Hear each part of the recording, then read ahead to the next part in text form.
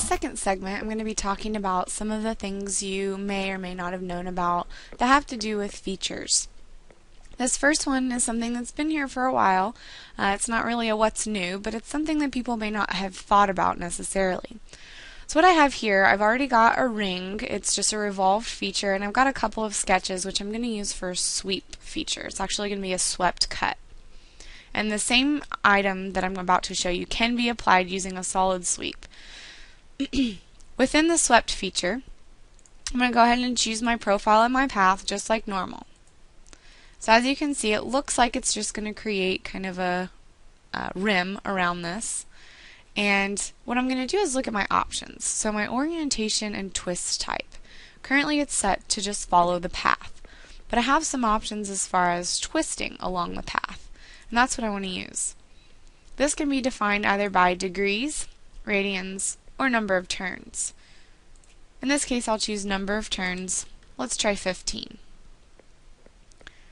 So what's happening here is it's taking this and it's using my path as a guide, but it's twisting along that, and it knows that it has that entire distance to do 15 turns.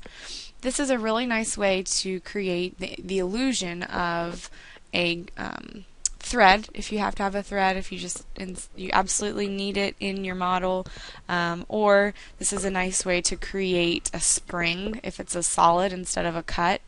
You could do a spring this way as well.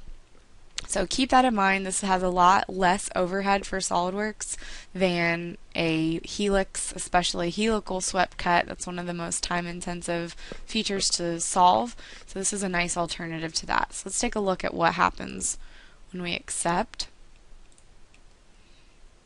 So you can see you get a very nice result here. That'll be perfect for something like a thread. Another thing that deals with features is actually for configuration, so different versions of the same part within the same file. I'll just show you one quick one, and it's really not the configuration function that's different, it's a table that you're able to save.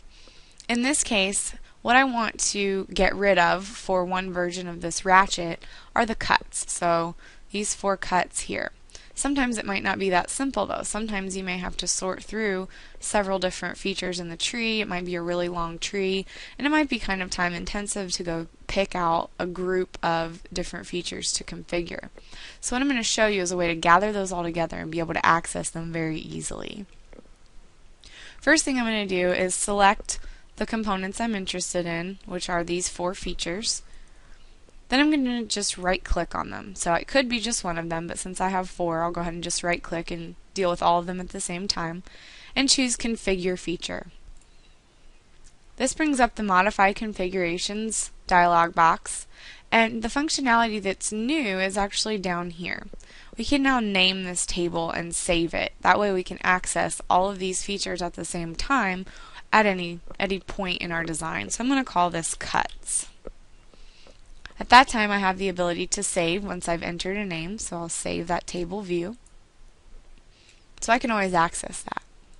Now I'm going to come in and say I want Forged to be one of the configuration names, and these need to be suppressed in the forged version. And because of my parent-child relationships in this case, by selecting one, all 4 are selected. I'll say OK. Now if I look at my configuration manager, not only do I have the forged and the default configurations, but I also have a table folder. And in that table folder there's my cuts table view. So I can double click on that now and access all of those at the same time. So it's a nice way to save that view and be able to access everything at the same time while not necessarily having to get into all of the process of doing a design table. And there's my forged configuration.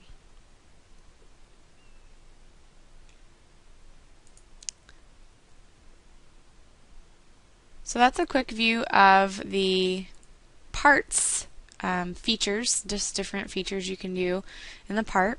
In the next portion I'm going to be covering some things you can do with assemblies, and then in the last portion I'll talk about some drawings gems.